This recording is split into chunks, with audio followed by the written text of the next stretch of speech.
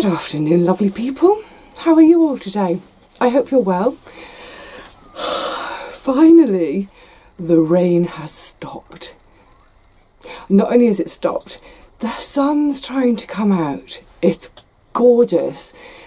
There's even a bit of warmth in the air. I've turned up in layers and layers. Just had a little quick walk around the garden to think about what needs doing. I kind of know what I want to do today. And I've had to take my layers off. Yay! Don't know how long it's going to last. We're due a load more rain tomorrow. And I think it's going to start possibly this afternoon. But my goodness me. I don't know about the rest of the world, but I don't even know about the rest of the country. But down here in London, we have had so much rain in the last few days. And I think I was mentioning that, mentioning it the other day. It's not about quantity in terms of millilitres, but it's just been constant. So I haven't been in the garden for a week. This time last week, I cracked on with a few jobs and I was feeling, yeah, brilliant. Can't wait to get stuck into everything else. There was a lot to do, there's a lot to do, but I wasn't feeling daunted. Oh, cheerio, Rusty. I wasn't feeling daunted by it because I'd got my plan, had plenty of time. Here we are 1 week later, haven't done any of it. So I am feeling a bit behind. You know, there's things like the broad beans and garlic to go in. I think that will wait a couple of days because I need to clear some space in the next, well, today. But never mind. Today, I'm so excited. It's pretty much my favourite harvest of the year, I think. Is it my favourite? They're all my favourite, but this is my super favourite. Today, I'm going to harvest the squash. Now, I've been banging on about this for the last probably 6 or 8 weeks or so. It seems to have been a really rubbish squash year for so many people, and not just in the UK. You guys have let me know via comments on YouTube and on my Facebook page that you've had a rubbish year too. There's always the exception to the rule, and there are some people with massive harvests, but it seems that the general rule this year is they haven't been great, and particularly bad seem to be Waltham butternuts, which I know a lot of us have grown this year. Well, we've grown them in terms of we've grown the plants, but not much by way of fruit. So last year I had 52 squash to harvest, which was amazing. I'm not going to have anywhere near that much this year. What did I say last week? 26? Come on, get your wellies on. Let's get harvesting and counting them up. Oh my goodness, I can't begin to tell you how good it feels to be back out here again. It's just a few days and I've missed it so much. Right then, let's get snipping and seeing what we've got. And let me give you a quick close-up of the first butternut. Yay! Wow, that has been, it feels like that's been so hard earned this year, the first Waltham off. I think this is one of the bigger ones. I don't mind them coming up a bit small actually, because, you know, this sort of size, cut in half, scooped out, roasted in the oven, that's a really nice meal. If I use the whole of it, that'll be probably about 6 portions of soup. So yeah, I don't mind them being a bit small. I would have preferred more quantity. We'll come to the quantity when we get to the end. Now, in terms of harvesting them, just be really careful with the stem. The skin of the pumpkin is its wrapper packaging for the next year or so. If you try and dig your thumbnail in, it shouldn't go into the flesh. That tells us that skin has begun to cure, it's beginning to harden up, and it will serve as a great bit of packaging. At the top here where the stem joins, that's its real weak point. if I was to knock this bit of stem off, it leaves a really soft bit of flesh exposed there, and it can rot from there. So be generous when you're cutting off your bit of stalk. I'm just going to snip that bit off and that, because where I've got them sticking out at the side, that's just asking them to catch on others and get this whole thing knocked off. But yay, one down. I've no idea how many more to go, so let's go on the hunt. So a lovely couple of carnival here.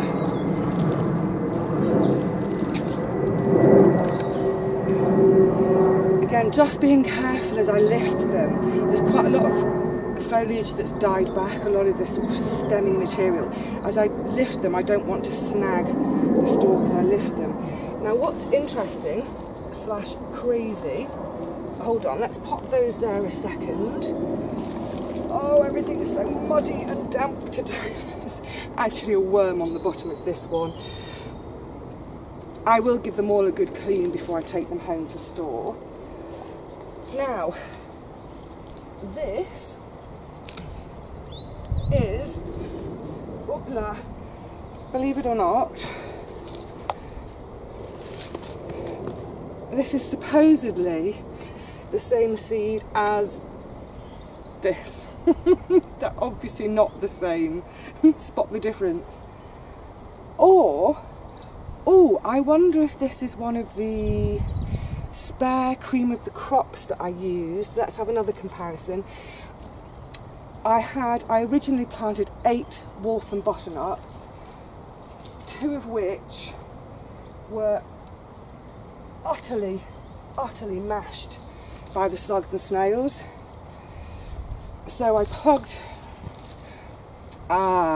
you see, I'm remembering now, I plugged those 2 gaps with 1 carnival and 1 cream of the crop.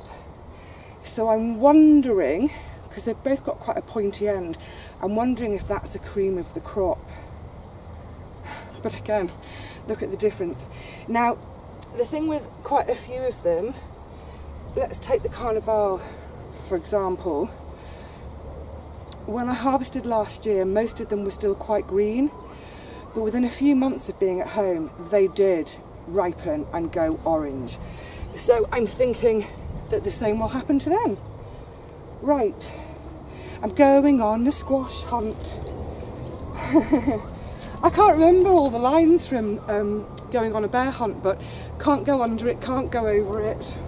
Let's just go through the squash patch. Yay! Oh, these are really tiny.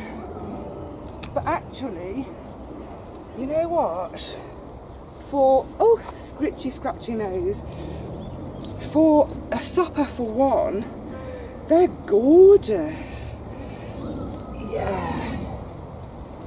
Oh. Teeny tiny butternut.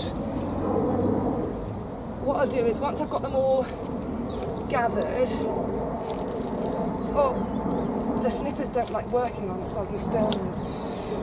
Once I've got them all gathered, I'll show you. Oh, what I should have said, oh, sorry, in terms of knowing when to pick and ripeness, obviously one of the reasons I'm picking them now is because we are due to get a bit cold.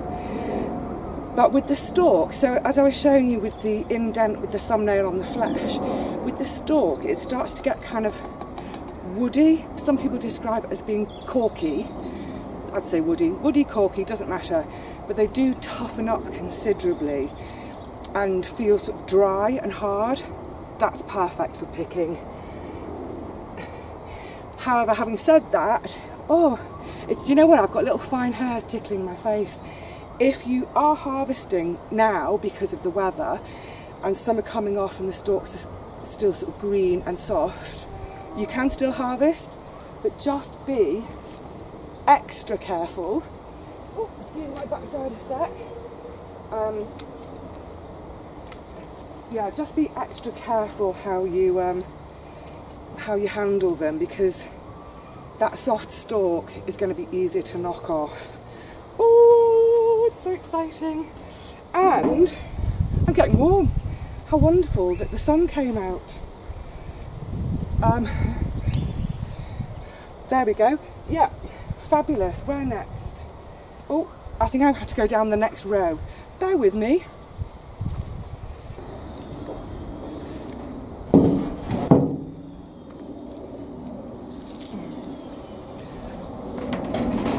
Oh, little baby ones.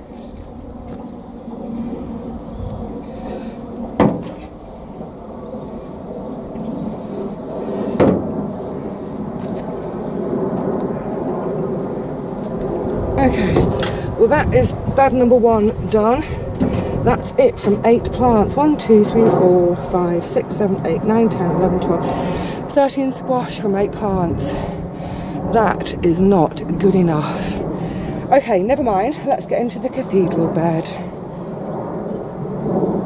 Oh, the light today is so beautiful. It just feels even more beautiful after all these horrid wet days we've had. Okay, so this is the Sucrine du Berry. This is the one that has the ever so slight hint of nutmeg taste to it. Someone was asking me about having some seeds from me of these. Oh, I don't want to take snails home. About having some seeds. The problem with squash is they massively cross-pollinate. So, yes, I could save some seeds from these, but almost certainly Sucrine is not what I would get next year. Right, let's have a go at this one Violina that I have. One Violina from 2 plants, and it's a tiddler. I did have another one developing, but it rotted off, so I think, oh, sunlight's bright, isn't it? I think there was a pollination issue. Again, a little tiddler. But that's a couple of meals if I have it roasted, or 4 to 6 meals if I have it as soup. You know, is there any sight which says autumn more than the harvest of the squash? Oh, absolutely beautiful. If you notice, as I'm picking them up, as tempting as it is to pick them up by their stalks, I don't, because I do not want to knock them off. But yes, this is definitely one of the most perfect parts of autumn. Gathering the squash in all their beautiful shapes and colours and textures, and honestly, it fills me with so much joy every year. Okay, well, I'm going to get the next row out, and then let's reconvene back at the shed so we can have a little sort out and look at how dismal this year's harvest is. Or actually, I don't think it is going to be that dismal, just not as good as last year. Come on, let's get picking.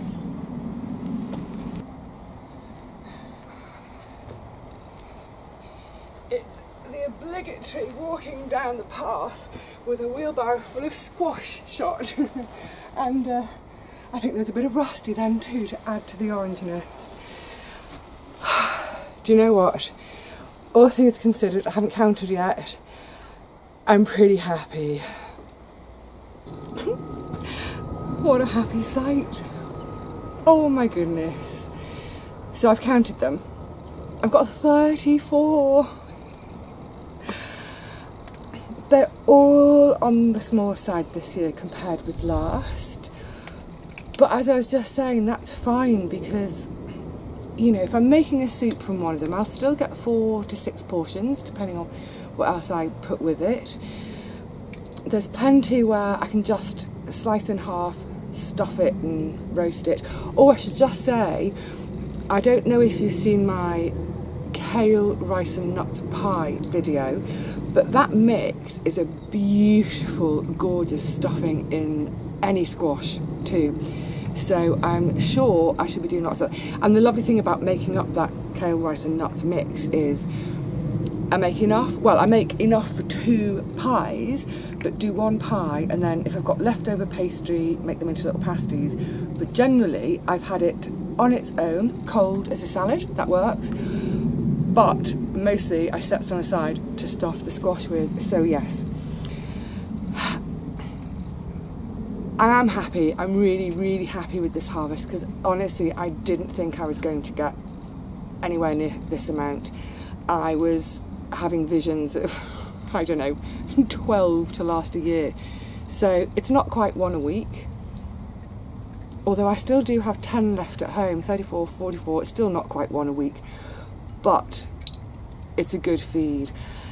And because I would say over half of them have been grown in the cathedral bed, you know, vertically and in the little spaces underneath, I've not taken up too much growing space to get a really, really good amount of food. Happy days. It's kind of like Groundhog Day, isn't it? I think this is going to become one of my annual must-have photographs. Me outside the shed with my pumpkin squash harvest on the table. I'm kind of, there's 2 I'm missing this year in terms of how they look at harvest. One is the beautiful, large, bright orange Rouge Vif de Tombe. That's the Cinderella, the classic Cinderella pumpkin. And the other one, of course, is the Galeur d'Essine, which is the kind of the warty one. I've got a couple of seeds for each, so I may bung them in somewhere next year. I purposely didn't grow any this year though, because they come up so big. The minute I cut into one to make some soup or whatever, I've then got the whole of the rest of that squash / pumpkin to deal with, which invariably means getting it chopped up and getting it in the freezer. And I'm particularly glad I didn't do that this year, because my freezers are all chock-a-block full already. So yeah, I'm delighted. As I said earlier, I know it's been a really tough squash year for most of us, but I hope you're finding some hidden ones amongst that foliage still, and I hope you're going to have enough to enjoy over this winter. Right. I could just sit here and look at them all afternoon, but I mustn't. I've got lots of jobs to do, and the next one is to prepare a bed for sowing the broad beans. Right then, time to get the pepper and cucumber bed cleared. Oh, this is always, hang on a sec, noisy. It's another of those, I just love it, exciting times in the garden. I'm probably a bit giddy obviously from the squash harvest, but this also brings out the aeroplanes. This also makes me giddy because I'm getting ready to plant again. Yay!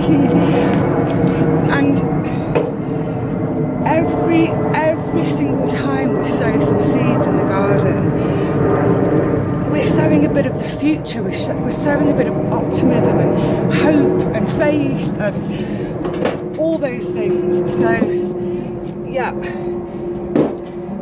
every time I sow anything, it should be a moment for celebration. Right, out come all the watering pots and the snails that are hiding in them.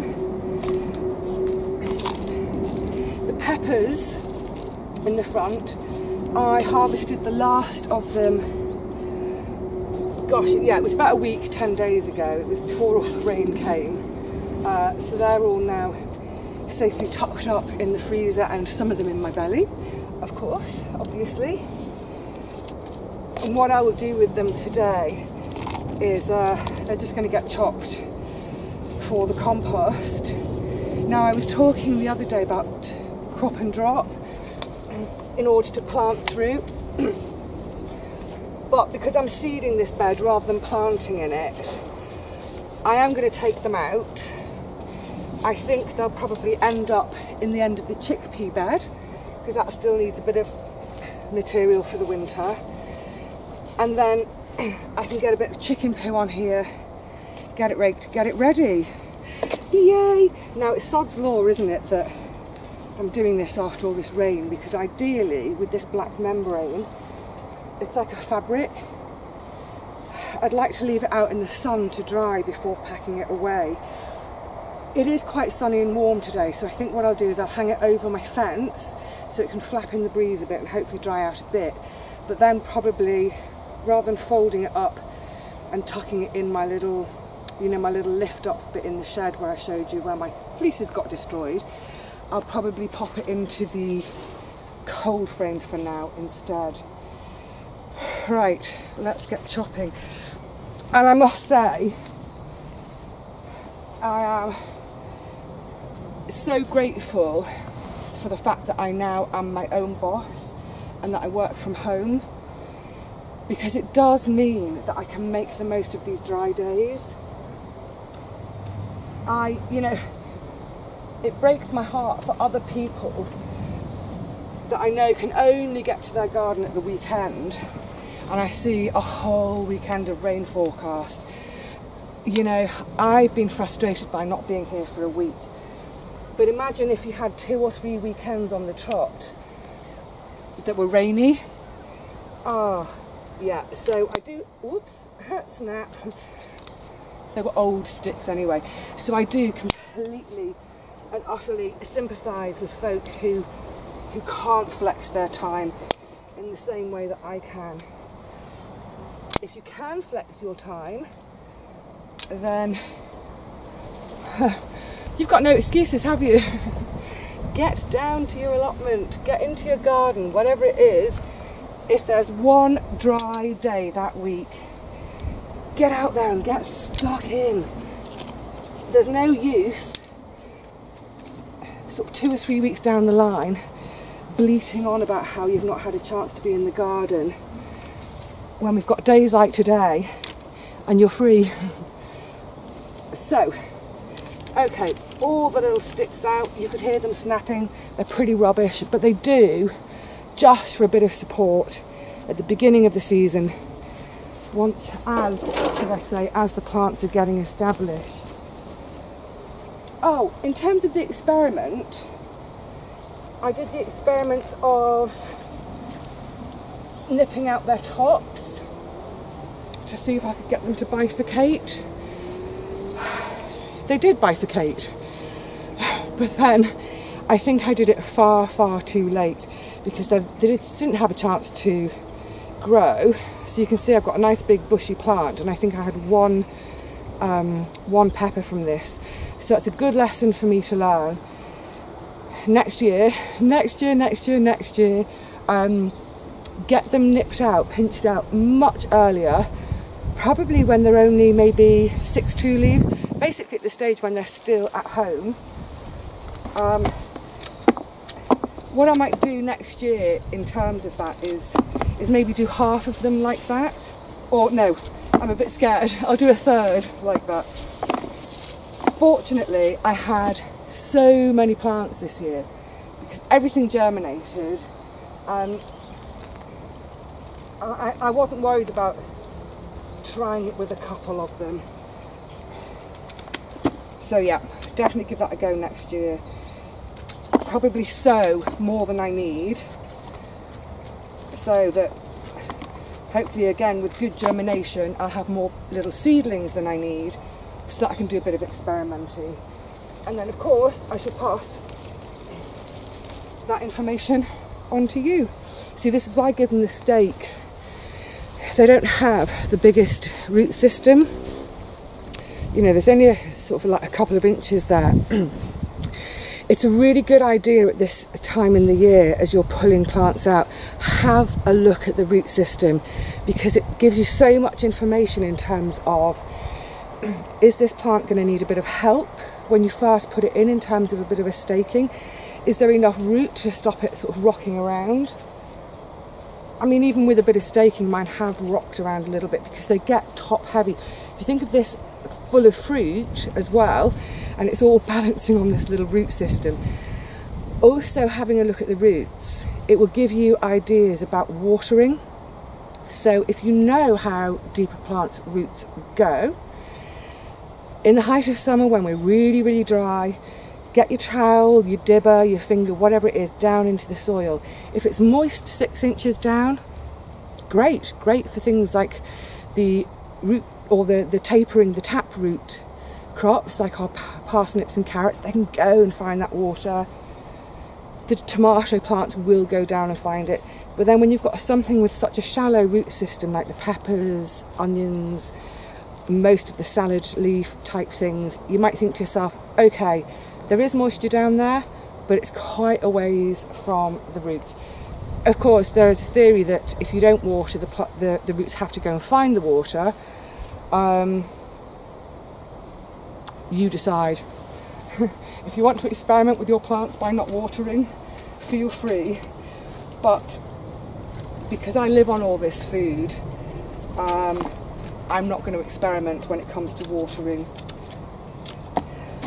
I water less these days, or put it this way, I watered less this year than I have in previous years. I'm not counting last year because that was a drought. But I definitely watered less this year because, apart from this bed, every other bed in the garden was really quite heavily mulched. So it did a great job of just protecting the soil and helping to stop quite too much evaporation from happening. Okay, get chopping, Vivi.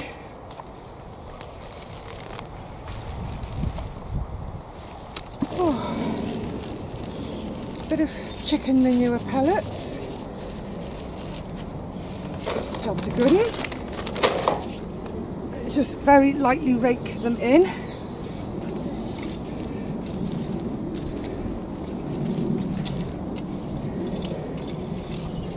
So I'm not going to dig this bed at all. It was really compact at the beginning of the season where it had the brassicas in all winter. I had mulched it a bit, but obviously over the course of the season the mulch sort of went in a bit and the soil was exposed. It was really quite compact, but I'm going to just see if my broad beans will happily grow in this without me doing any digging. So we've got rain tomorrow. I'm going to leave it exposed just for tomorrow. Oh, actually no, I'm going to put nets on because of the foxes.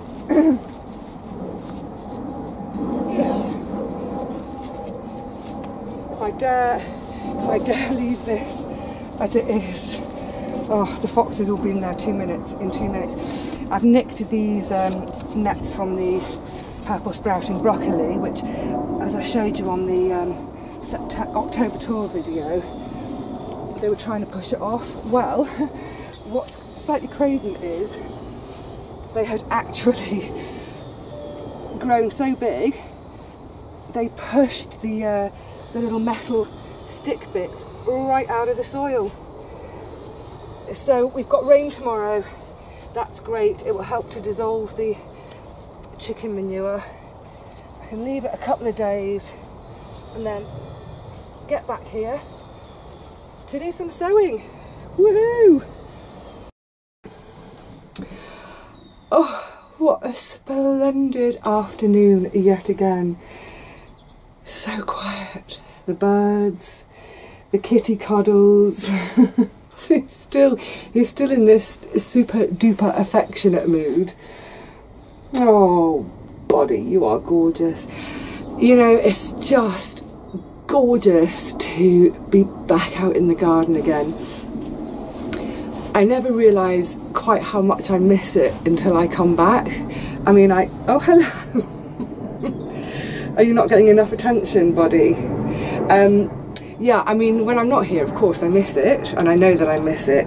But then when I get here, I think, oh my goodness, I can't live without this. It's amazing.